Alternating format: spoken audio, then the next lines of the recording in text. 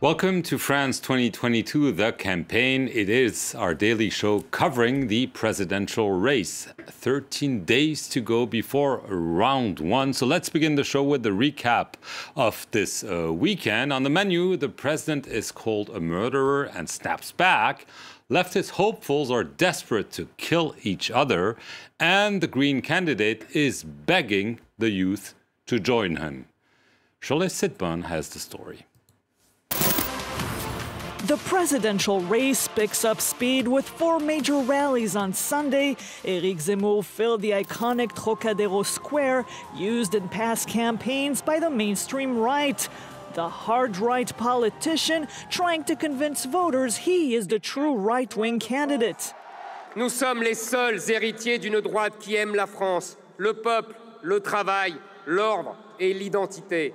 Tens of thousands of his supporters were there. And the national anthem wasn't the only thing they chanted in unison. Zemmour later said he didn't quiet the crowd because he could not hear the words. This is what Emmanuel Macron had to say. Il y a deux hypothèses. La première, c'est l'indignité. C'est plutôt celle qui me semble la plus crédible. La deuxième, c'est la méconnaissance d'une réforme très importante du quinquennat, c'est le 100% santé. Et maintenant, les prothèses auditives, les lunettes et les prothèses dentaires sont remboursées par la sécurité sociale. Et j'invite alors à ce moment-là le candidat malentendant à pouvoir s'équiper à moindre frais. Jean-Luc Mélenchon said he is a nightmare for the rich whose money he wants to grab. That may be why, to him, Marine Le Pen and Emmanuel Macron have the same economic plans. Monsieur Macron, c'est le programme économique de Madame Le Pen, plus le mépris de classe. Madame Le Pen, c'est le programme économique de Monsieur Macron, plus le mépris de race. Communist Fabien Roussel says all of the right and center are controlled by business lobbies. Quand vous écoutez les Macron, les Pécresse, les Zemmour, les Le Pen, ils sont différents, mais ils ont un programme commun, eux. Quand le MEDEF parle, ils exécutent. Eh bien, il est temps que les cigares changent de bouche. The previous day, socialist Anne Hidalgo held one of her largest rallies. She said, like Roussel, she's not dropping out of the race in favor of Mélenchon. Mais quelle ville, quel département, quelle région son mouvement a-t-il gagné avec ce sectarisme et ces outrances? Ahead of Hidalgo, but still with only a handful of percentage points in polls, Green candidate Yannick Jadot called on climate-concerned younger generations to take part in the vote. Jeunes de France, faites irruption dans ce scrutin. Venez nous bousculer avec vos envies, avec vos colères. Rejoignez-nous, rejoignez-moi. That is all from today's campaign trail. Until we meet again. Okay, I'll wrap up there of the last 24 hours in French politics. Now, for the past few days, there's been a controversy brewing about the use by the Macron administration of outside private consulting firms. First and foremost, Mark, McKinsey. Yes, absolutely. Indeed, a Senate report claims McKinsey received millions to offer guidance on different issues such as the COVID vaccination campaign, computer glitches created by a housing subsidy program, or even to reflect upon the future of teachers. And the Senate probe concluded that the company paid zero in taxes in France. This obviously prompted furious reactions on the left and forced the incumbent to react. Let's take a listen. Le macronisme a gaspillé de l'argent public en donnant à des cabinets privés qui, par ailleurs, ne payent pas d'impôts en France et dans une espèce de lien en court-circuitant notre administration. Donc cette privatisation de l'État est scandaleuse. Il n'y a aucun contrat qui est passé dans la République sans qu'il respecte la règle des marchés publics. Et là, il faut être très clair, parce qu'on a l'impression qu'il y a des combines. C'est faux. Il y a des règles de marché public. La France est un pays de droit. S'il y a des preuves de manipulation, que ça aille au pénal. Okay, Emmanuel Macron on the defensive there. Let's take a look and see how everyone's doing in the polls. Why don't we look at the first round, Mark? A new poll by IFOP Fiducial. Yes, absolutely. New fresh from this Monday. 28% for Emmanuel Macron, still leading the pack. Marine Le Pen still climbing steadily, 21%. She's well ahead of the far-left leader Jean-Luc Mélenchon, who's around 14%. He's been there for several days, just like Valérie Pécresse has been around 11%, and Eric Zemmour, the other far-right candidate, at 11%. Okay, that's the first round. What would happen in the second round? In the second round, it's getting really quite interesting because the race is definitely tightening. 53% for Emmanuel Macron, 47% for Marine Le Pen. She's back to the highest level she's been in a presidential poll. This is why you have some alarm bells ringing in the Macron camp saying this is not a done deal. The campaign is still one we have to fight for, and the presidential race is not a given. Okay, so just 6 percentage points separating those two in the second round. Now, unlike many of her rivals, Marine Le Pen decided that she wouldn't hold a big rally this weekend. Why not?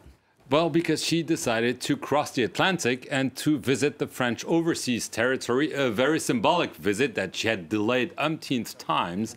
To talk about this very unusual trip, we welcome our campaign commentator, Angela Diffley. Welcome to you, Angela. Hi. So, Angela, the visit didn't go quite as planned for Marine Le Pen. No, she was welcomed at the airport, but then she was heckled and it disrupted a television show she was recording. She had to be hurried out and taken to the car park.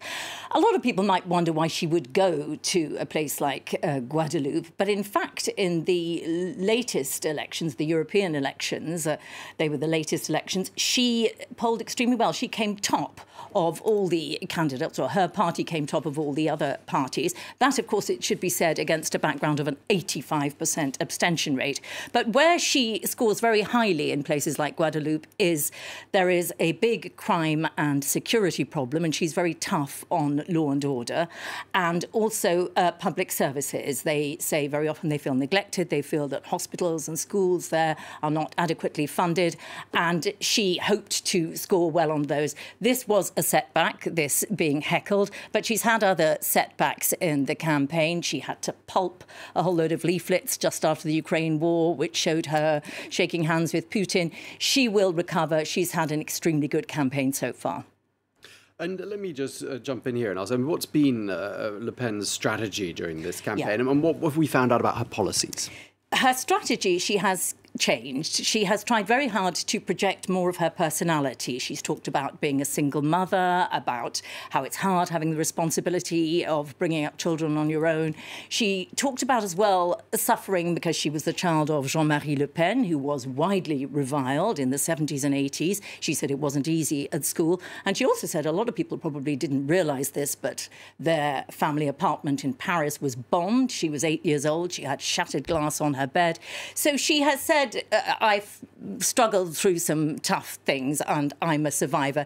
She's also tried to project a softer image generally. She actually trained and qualified as a cat breeder during the lockdown, and she's projected a lot about her love of animals. It's going down really well among women. She's polling much better than Eric Zemmour amongst women.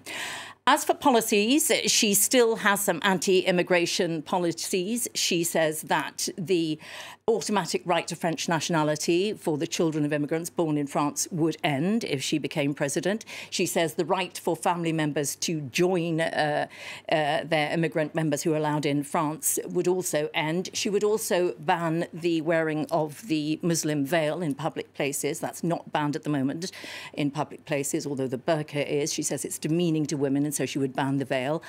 But she has spent a lot more time talking about cost of living issues. That's where she's really talked. She's talked far more about that than immigration this time around.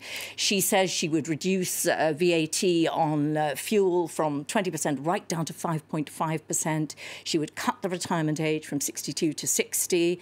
And, of course, the big change since last time around, France would not leave the euro this time around. And it seems to be working. 21%, she's creeping up. Whatever she's doing, it seems to be working this year. That certainly sounds like it. Well, thank you very much indeed for that, Angela Diffley. Thank you.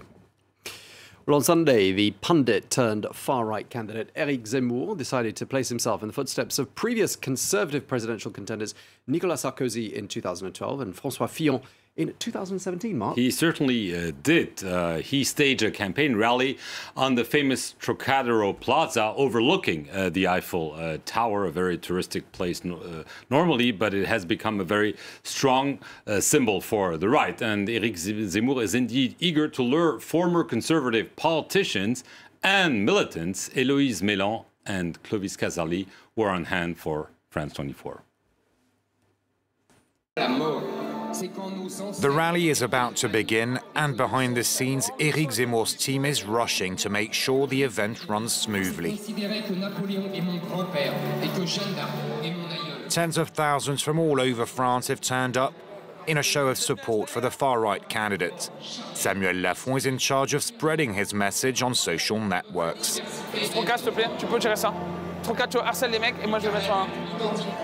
So we've got mass emails, we're creating content, we already have more than 100,000 tweets on Zemmour at Trocadero. It will be the event of the presidential campaign. He was one of the leaders of the movement against same-sex marriage, and in 2017 campaigned for François Fillon, presidential candidate for right-wing party Les Républicains. All those who voted for François Fillon should vote for Eric Zemmour because he's the best candidate and the one who represents them best. But wasn't it difficult for you to switch sides? No, not at all, because Eric Zemmour is the real candidate of the right wing. Zemmour says immigration is threatening France. With his nationalist and populist rhetoric, he's won over some conservatives who voted Fillon in 2017. For us, it's essential to show the world the French haven't said their final word. No one will steal France from us. France is ours. As our future president says, those who will try to steal France will have to rip our hearts out. Zemmour will send back all the immigrants. He will clean up France, and we need it. Zemmour managed to attract political heavyweights from across the right, notably Marion Maréchal, the niece of rival Marine Le Pen.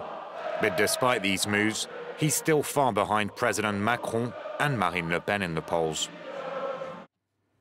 Well, just before we finish, let's look at a slightly lighter story, Mark. Maybe a more spiritual note. All the presidential hopefuls dreaming of the Élysée Palace sometimes get carried away and tend to behave, well, like Jesus Christ, maybe hoping to be the presidential man or women. You can see those pictures on your screen. The verdict will be delivered not by God, but by the voters on April the 24th.